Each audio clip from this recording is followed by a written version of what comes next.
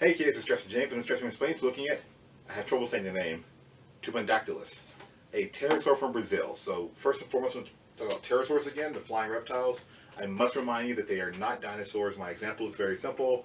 I always ask kids, do you have any cousins? And sometimes they get it, sometimes they just stare at me and said, do your parents have brothers or sisters who have kids? And they go, yes. So your cousins are the same time as you share an ancestor, your grandparent, you have a common grandparent, but you're not the same person. Pterosaurs are like that to dinosaurs.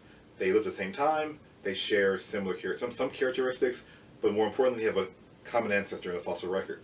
So the big deal with this guy is that with pterosaurs in general, there's different groups. We often think of them as just, they're flying reptiles, but there's subgroups within that. And my analogy to you, of course, are birds, modern birds, which are not, which are dinosaurs, not pterosaurs. A ostrich, a turkey, an owl. Again, two ground birds that one can fly, predatory bird. We have pelicans. We have, of course, penguins with their whole situation. We have scavenging condors, and of course, egrets. So again, when you see, there are some 10,000 species of birds today. A lot of diversity in their lifestyles, their behaviors, and all that. So with pterosaurs, I want you to they're not the same kind of animal, but apply that same logic to them. So this guy here is from Brazil, and so it was discovered, actually, let's go ahead and open it. I would say normally they're the older and newer models, but I only have one species. So with the official scissors of Jurassic James, we're going to, I like when the bands overcross, so you can just do one cut, and it's done. We receive our scissors. If you're wondering, there is has been an influx of Jurassic World figures, so I'm going over those guys. There you go. And I'm going to leave this here so I can see the names. I keep forgetting this Tupandactylus. So again, for the figure itself, I want to point out one thing. Looking at it, it's pretty good. It's, let's see, the legs are kind of short for the real animal, real skeleton. The species has been known since 1997, genus, and there are two species. And there's your DNA code there, and there's no kind of gimmick or anything. This is, you can get these at Kroger's, or which is interesting enough, or grocery store, certain grocery stores. And so, in the world of pterosaurs, let me go ahead and move these guys. Because I'm only doing Jurassic World figures, and I know some of you are adult collectors who are into Jurassic World figures, give you a sec. I already did a video on this guy, so I'll just show you this one. Here's the most scientifically accurate model of this. And here is a like a 3-packet Marshalls kind of thing. So you're saying that there's, generally speaking, a consistent look to them. So what I'm doing here is I have Jurassic World figures and then the other ones to compare it to.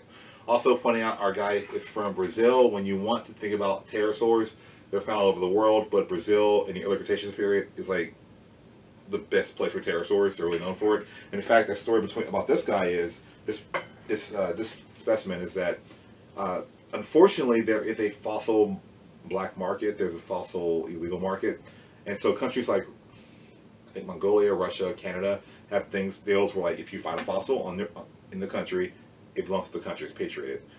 Some states, like the United States, have laws where if it's on your property and you own the property, it's your fossil. If it's state property, the state gets a fossil. If it's public land, if it's an invertebrate like a clam, no one cares. If it's a vertebrate like a bison, they would care.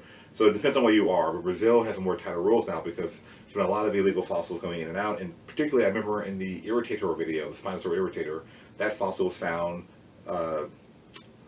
souped up, fake parts, and set to be sold to like a private collector illegally. And the government found it, caught it, and then the paleontologists who actually did real work on it had trouble taking off all the goo and gunk and named it Irritator because it was irritating. So that's an unfortunate thing. But with this one here particularly, it's hitting kind of a new glide, no pun intended, because the idea is that there's been more research in it. So first of all, from some point, the skull is that there is the red part, I guess the red and purple part here, that will be all flesh. The bone goes along here, this part here, and there's one that goes up here. Usually it's going straight up, but the main thing to point out is that this is really large crest. Now, other pterosaurs. So for example, you may have seen the Jurassic World Dimorphodont. This is a 2013 Safari Dimorphodont. So again, you're seeing this is an early pterosaur design. So these guys are pretty good, pretty neat. And again, this is one group of pterosaur. Just like I mentioned in theropods, we have the spinosaurs, and the allosaurs, and the tyrannosaurs, and the dromaeosauraptors. Same thing here. For Rhamphorhynchus, there are no Jurassic World figures of it. So here's just the Safari 2010 example of a very good model of the animal. Pterosaurs, I mean, I just did a Quetzalcoatlus video. The Asdarchids are the group that includes Quetzalcoatlus. So here's that big boy there. And here's a scientific model, a Safari 2017 model like this. I will point out that you hold the wing that way, right? And it's closed. But this right here, like this part here, is the upper arm bone, the humerus. And this part here, the ulnar radius, is this part. So it's actually, so it should be like that. That is supposed to be straight. But you bend it, and that's weird. Anyway, the point is, another Asdarchid, this guy here. Now, this one is one from Europe. I think they had it in Prehistoric Planet. Unfortunately, or fortunately, when I ordered this one, I was going to open it, and I realized the packaging says it's a T-Rex. And I don't know if clearly it's a mistake, yeah, right. But I was like, that's cool. I'm going to leave it in this package and maybe order another one one day. One day.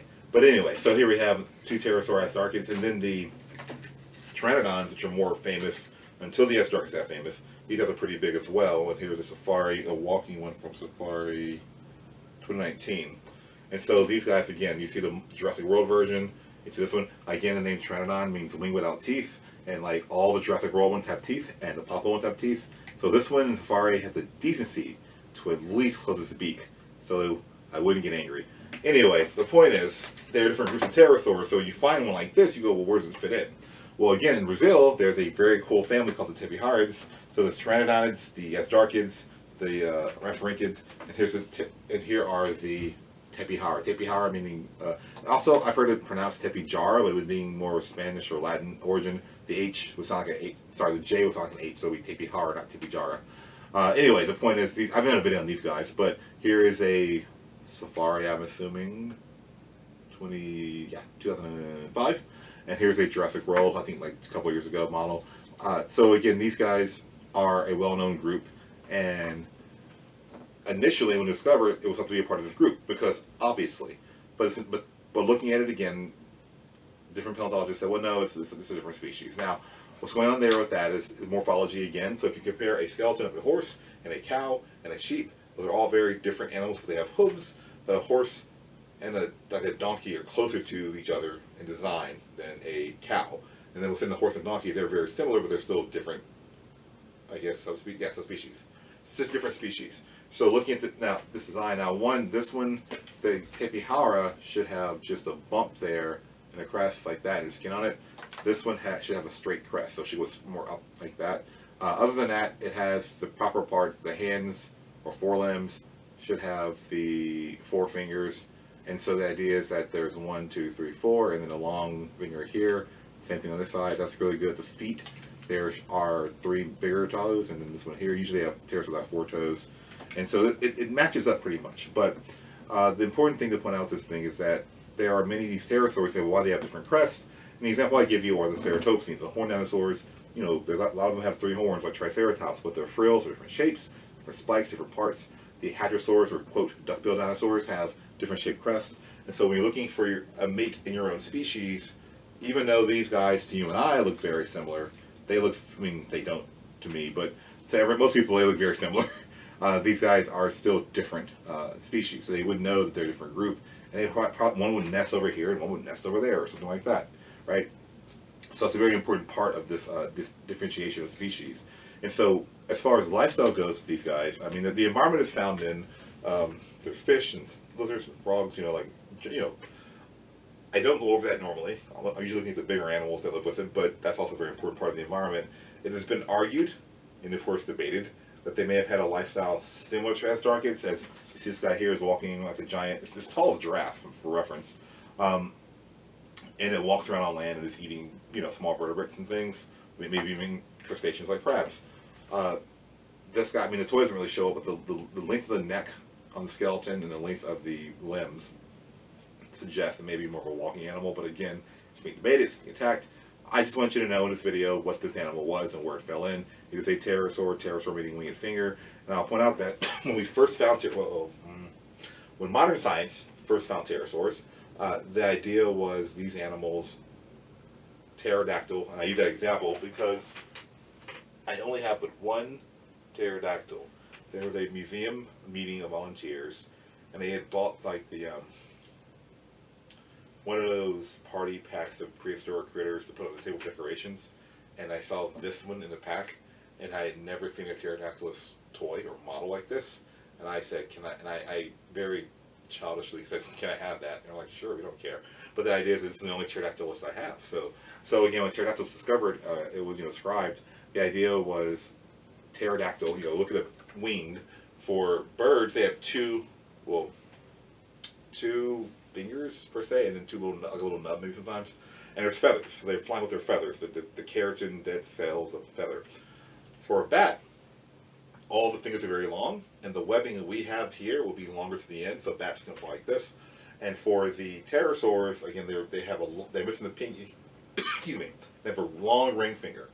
And so that's what you're seeing here is a long ring finger and the skin attaching to the hip like that. And if you don't know, somewhere on Instagram or Facebook or all the platforms, there's a picture of the American West with a pterosaur, like some cowboys or something, or ranchers shot it. And they have this, like, and essentially it's a pteranodon. And I'm suspicious of those kind of things when the animals in the picture are very well-known species. But they have a pteranodon-like animal, the crest here, and it's like they have a stretch like they shot it somewhere in the desert, and they're showing off this picture. And I remember when I first saw it, it had bat-like wings, not pterosaur-like wings.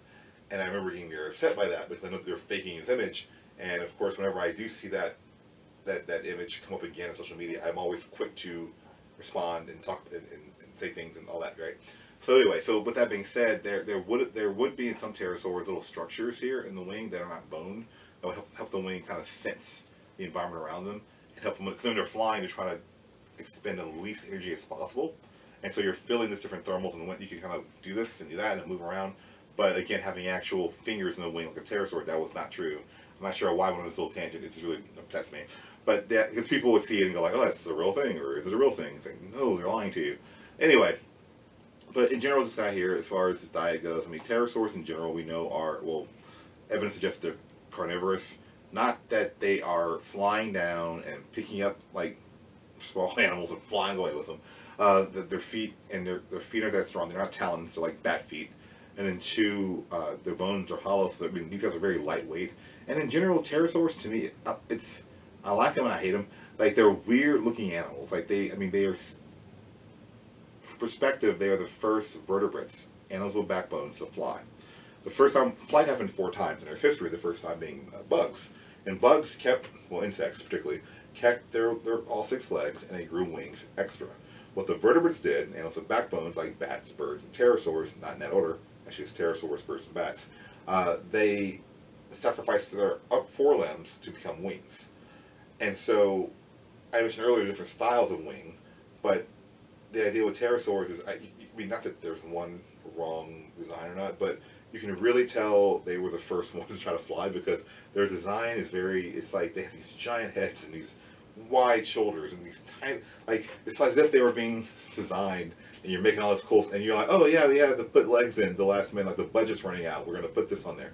And so they have these little tiny feet, and movies are depicted like they're these giant talons picking up prey. It's like they can't do that. They're not able to do that. So that's why I like them in general, but it's just something that kind of annoys me that they do it that way in movies because they just don't have that structure to hold down. Their mouth, their skulls are their main focal point.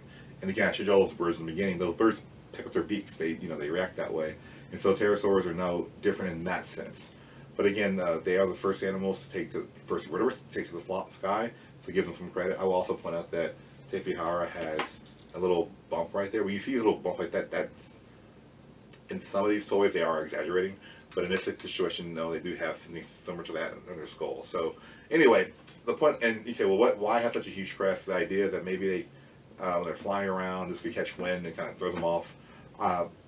The answer that's floating around is that these guys, I mean, of course, these different crest design, I mentioned it earlier, are used to identify each other, but also the bigger, stronger your crest is, the more attractive you are, meaning that if you're signaling a mate and you say, wow, I have this giant crest that's intact, not damaged, and brightly colored, I'm very healthy, It's like for a human. If a human man, particularly, is wearing like an expensive suit and he's driving an expensive car and he has expensive rings and watches, that implies, and not always true, but it implies that he has enough income to afford those kind of things.